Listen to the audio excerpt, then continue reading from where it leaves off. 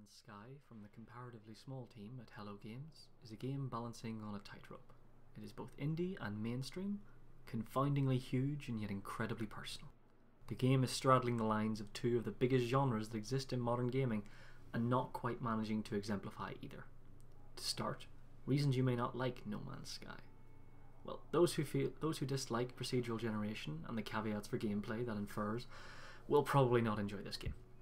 Those who cannot manage the almost complete lack of player direction after a certain point will have trouble with this game. If you don't like survival games, you're not likely to enjoy this game. And if you want an MMO with multiplayer, this is not that game. Try Eve, or Elite Dangerous, or Star Citizen. Otherwise, keep going. No Man's Sky begins with your character waking on a random planet on the outskirts of the galaxy. Your ship has crashed. With your launch systems offline, you must grab your handy multi-tool, functional as a weapon and a mining tool, and try and find the resources on your planet to get yourself back to full capacity. This opening sequence is your tutorial for the survival aspects of the game. You'll also be given the option to go accept the Atlas missions. You should accept those. They give the early game a direction to follow, plus help you access some useful tech and resources a lot easier. Refusal, while allowing for more freedom of exploration in the story, doesn't really serve any benefit. You can always just ignore the map markers. It's always an option.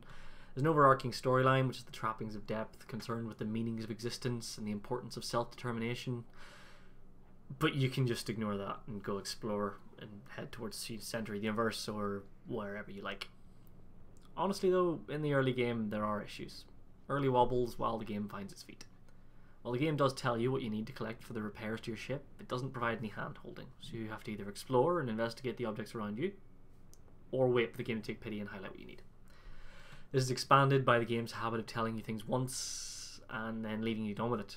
It's frustrating. Thematically, I get it. The game pushes you to look around, scan everything you see, and see what's out there. The tutorial is essential for the player to allow the player to keep refueling their ship, and also for the basic understanding of how the planet-side gameplay works. And for the first planet, it's incredible. Unimaginable expanse beyond you, with a relative day-night cycle happening and potentially a whole ecosystem of life to discover. You gaze in wonder at strange landscapes and literal alien skies. And then, after you gather the essential resources, which are fairly plentiful, you get the chance to head back into orbit. This is the second great moment in the game. The early wobbles give way to confidence and determination. The game comes alive. You burst through the atmosphere and see asteroids everywhere, ships and stations skirting around dotted the periphery of your vision. And then you see your first planet from space. In my case, it was quickly dwarfed by my second planet, appearing right behind it, much larger and rising into view. The simplified flying controls encourage the player not to waste time. Just boost to the next location, and flying down onto a planet or into a space station feels like the start of a whole other game on its own. There's a rumble of re-entry, and you watch as the landscape filters into view. I understand if it's not for everyone, but the way the ground filters into view in a sort of shimmering wave still looks very pretty to me. It's mostly to disguise the draw distance, but it has the effect of making it seem like the planet is being unveiled by your ship as you arrive through the atmosphere. After some scavenging and more flying, you'll likely meet your first alien in one of the randomly scattered outposts, where you'll encounter my favourite mechanic in the game, the language system. If you find monoliths or ruins while travelling around planets, you'll learn specific words from one of the factional languages. When you encounter that word in your interactions with alien life, then, that word will be translated from their dialogue. These interactions consist of each being presented with a situation, and it comes down to selecting one of three responses. Depending on your understanding of the language in question, you can make an educated decision, or just guess and hope.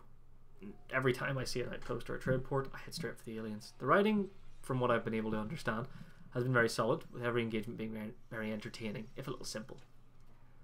And that's your first hour or three with the game, depending on how quickly you start pushing through everything I've described. You've probably been playing all in one go, rushing to see and do as much as possible. And that's the problem with No Man's Sky. It encourages the player to do everything. There's an implicit reading of urgency there. With the quintillion planet-wide universe and the relative sameness of the planetary generation, this results in pattern recognition as the player starts to see the seams of the algorithm. And that leads to frustration, because going back to the tightrope metaphor, trying to run on a tightrope and do everything at once tends to make everything fall. There is a completely wrong way to play this game for most players. Compulsively demanding more and consuming every new horizon like candy only diminishes the whole. And this is not the player's fault. The mechanics encourage this in their own way. Everything is simplified. Spaceship and combat controls don't encourage you to engage in either, as lock-on systems make them generic and almost trite. The boosting system is essential to space travel, but it suggests to the player that everything they do should be fast-paced and all at once and quick. And the inventory system is limited and demands you constantly adapt and manage resources, only gathering small quantities of anything you need. There's no encouragement to build up a stockpile or encourage you to stop and pick up new things. You have to keep your plutonium, you have to keep your iron, you have to keep your carbon. And these are all flaws. The demand for urgency and motion they create negatively affects the game. Can't be denied. Regardless of what else is or isn't in the game, these systems end up letting it down. And this is a shame. Playing No Man's Sky in relaxed bursts is a much better idea. Just placing one foot in front of each other and taking your time. Letting yourself be engulfed by the game and enjoying the minor variations that make each creature or world unique is what makes this game special. My absolute favourite moments so far have been the times that the game has just left me to explore and wonder about what is going on. Finding an abandoned observatory, solving the logic puzzle in the computer there, I was rewarded with a distress signal in another star system. After 5 minutes of finding some resources to allow me to move on, I warp in, and in the time it takes me to get my bearings, a whole fleet of freighters have warped in around me, filling the void in a blaze of light and a cacophony of engines. I make my way to the source of the distress signal. It's a crashed ship on a toxic world, somehow thriving with life. I land and I survey the damage, considering whether to take the time to repair it. I turn to survey the landscape to see what materials are here in case it makes the job easier. And what I see is a beautiful sunrise over the coast far in the distance, with gigantic sky snakes flying around and forming darting silhouettes. And that's what No Man's Sky is. Those moments. Honestly, it sometimes feels more like Proteus or its kin, a walking simulator where you should just enjoy the sheer act of existing in this space. It's not built to be just a survival game, and that's how I feel this game should be treated. An occasional adventure, exploring planets and ambling around. Take the tightrope slow. Enjoy the view up there.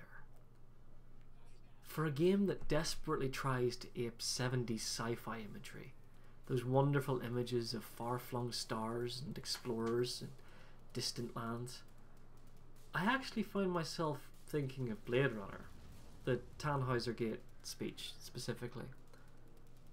In one speech, a whole universe of moments beyond the film is conjured up, beyond the audience's understanding, and filled with mystery.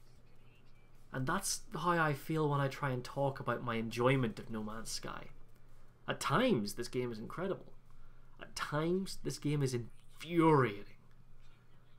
But if you're willing to take your, wait for your moments, and push through this game with its awkwardly implemented systems and gameplay that's honestly a little bit frustrating, this is an experience that conveys an entire universe of astounding moments.